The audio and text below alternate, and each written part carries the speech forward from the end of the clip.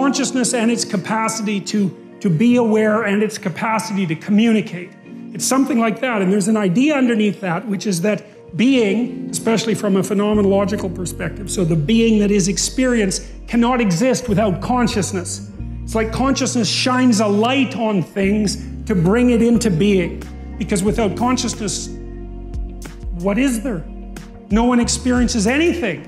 It's like, is there anything when no one experiences anything? That's the question, and the answer that this book is presenting is that no, you have to think about consciousness as a constituent element of reality. It's something that's necessary for reality itself to exist. So here's a really cool thing. Let's say you go outside at night and you look up and you see a star. And so a photon from that star enters your eye. And maybe that photon has been cruising along for like 30 million years.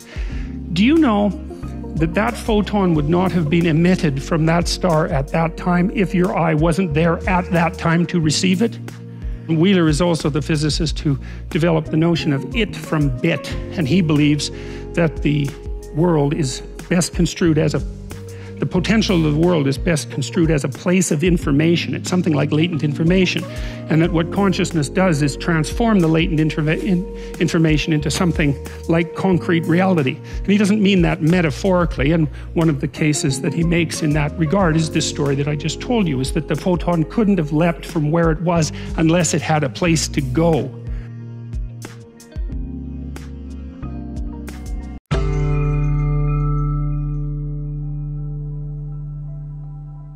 Yellow. Reality does not exist until it is measured. This has been tested with a large number of particles, and even from a clinical psychologist perspective, reality does not exist without conscious awareness of that reality.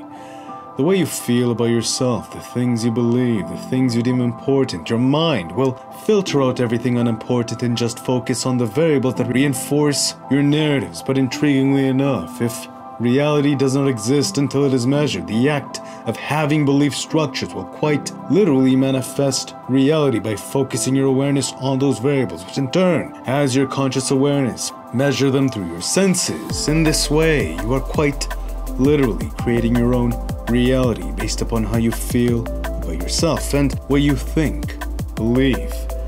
What is the defining principle of the law of attraction?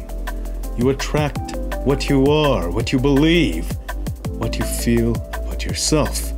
That is what you will manifest, you will attract. Don't all of these understandings appear to be pointing in the same direction? This is why narcissists have a tendency of wreaking a very high initial reward in our society. Their belief structures, which in turn rendering that portion of reality into existence. The narcissist focusing on the variables that reinforce their ego, all the while ignoring any outside noise or truth that may conflict with that ego. Their selective bias that in turn helps them attain vastly, but only in the short term. Narcissists have a tendency of moving because people eventually figure them out. You can't be untethered from truth for too long, for to the narcissist's dismay, truth always has time on its side. It alludes to another core principle to the nature of our reality, that there are consistent rules to this game, laws, physics, and if you ignore their power, it will always come back one way or another.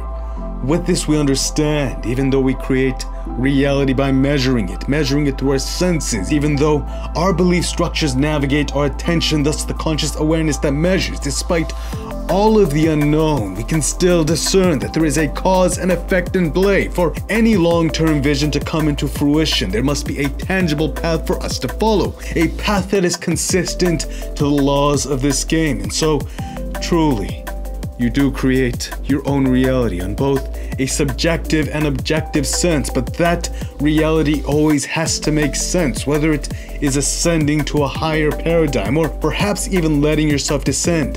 There always has to be a cause and effect as to why.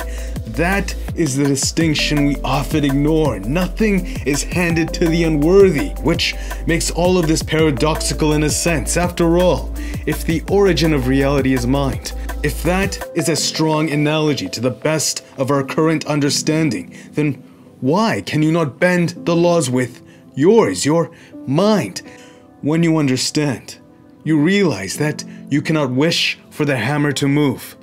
You must wield it yourself, not just by believing, but by also testing that faith with the humbleness of execution, the yin and the yang, the paradox.